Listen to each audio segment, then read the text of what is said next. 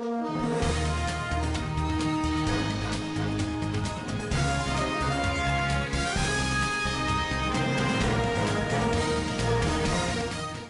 a tweet from his account on Friday morning, renowned evangelical minister Timothy Keller announced his passing from pancreatic cancer.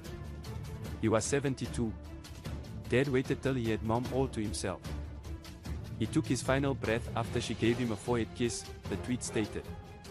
There is no downside for my leaving, not in the slightest, were some of his final comments, which provided consolation. In June 2020, Keller had disclosed his diagnosis of pancreatic cancer and plans to undergo chemotherapy. Keller's son Michael issued a series of tweets from his account on Thursday, stating that his father had been released from the hospital and would receive hospice care at home. Keller was the founding pastor of the Redeemer Presbyterian Church in New York City and the author of several best-selling books on Christianity.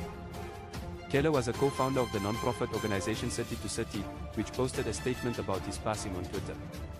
Timothy J. Keller, co-founder of Redeemer City to City, founding pastor of Redeemer Presbyterian Church in New York City, and author of several books, passed away on May 19 at the age of 72 while clinging to the sure and definite assurance of the resurrection. According to a statement, his wife Kathy, his 3 sons and their wives, a sister, and 7 grandchildren are left to cherish his memory. The charity announced that the worship service would be broadcast live online soon. In a message received by CNN, President George W. Bush also conveyed his sorrow. The statement added, Tim Keller was one of America's leading Christian thinkers and preachers. He was a brilliant philosopher, a prolific author, and a remarkable church builder. I feel privileged to have met him.